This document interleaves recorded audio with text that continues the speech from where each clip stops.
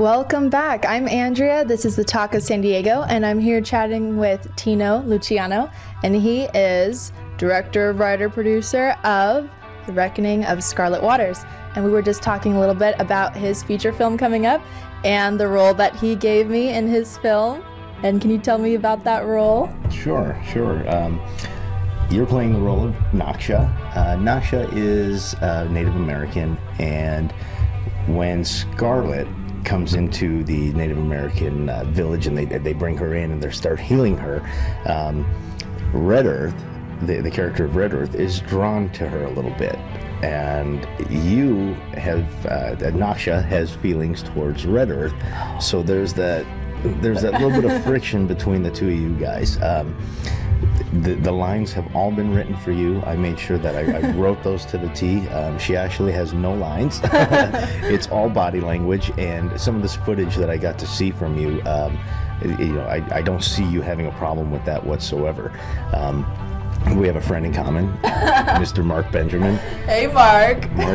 Mark sent me an email one day. He was on Tales of the Frontier. He was in the episode of Fate, and he shot me an email and said, I need you to look at this girl. I've worked with her. Take a look at her. So I looked at what he sent, and I investigated you to see who you are. And a little research. Yeah. And I reached out to you, and you came right back at me and said, yeah.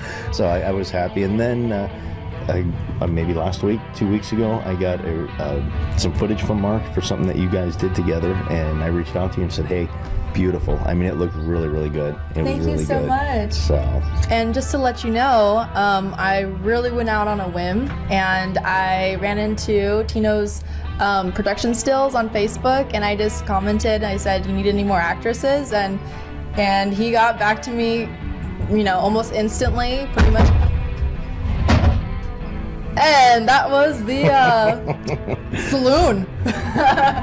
And so, and that's just how it happens. So if you're ever afraid to ask, never, just try. I mean, there's nothing to lose. So that's what I figured. It's a lot of people ask me, tell me what would you say to somebody trying to get into this industry, be it an actor, be it a director or producer? Number one, don't give up. Doors close. Doors constantly close. Doors close. No pun intended. But for every door that closes, two more will open. And you've just got to have it within yourself. You've got to be bold, and you've got to be strong, and be willing to walk through the doors.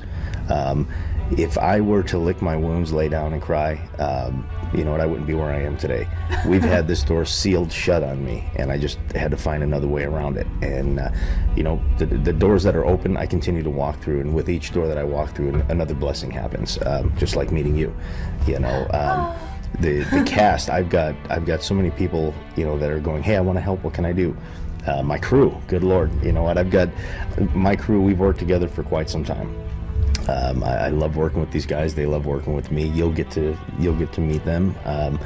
Executive producer Jake Borowski. I've got Christopher Clay Jones as a producer and an actor on this. I've got J. Michael Briggs. J. Michael Briggs is an actor and a producer as well. I've got Dr. Valerie Enlow, who came on as a producer with us. Mike Gatherer, executive producer.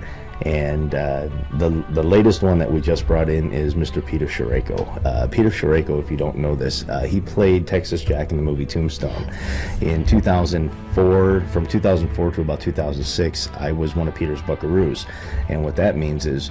a little buckaroo? Yeah, I knew it was going there. That's why I was going to explain it. What that means is... My dad calls me buckaroo. All right. Buckaroo. He's a cowboy, too. Awesome. I'll have to come one day. I like your dad already.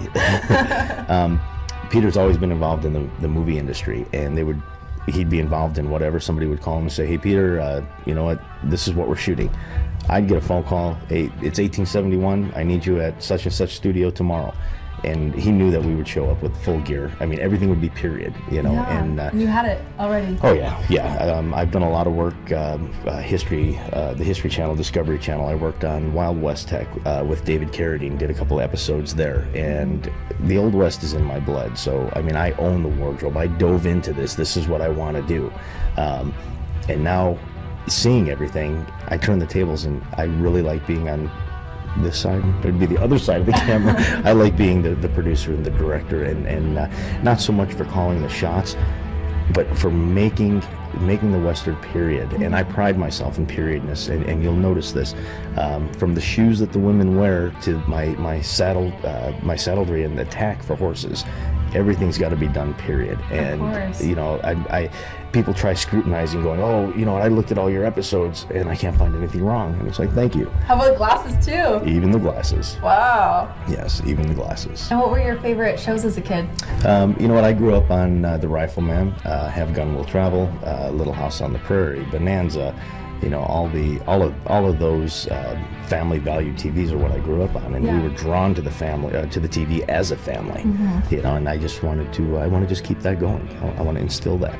And when you were watching them as a kid, did you think, I want to live that life, or I want to make a representation of that? No, it wasn't a matter of making it or anything like that. It was a matter of, wow, the cowboys, they really existed, and I just wanted to start following the history on that.